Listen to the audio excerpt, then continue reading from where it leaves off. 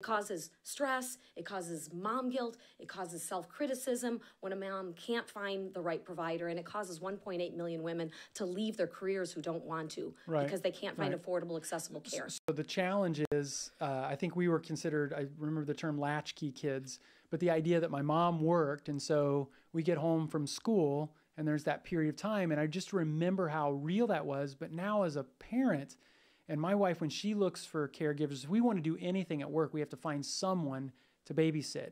And so tell us really, if you're a mom, how does this work? So I realized that what I needed was to fill this niche, and I tried lots of different ways to do it without spending a lot of money and without building another app that maybe no one would use.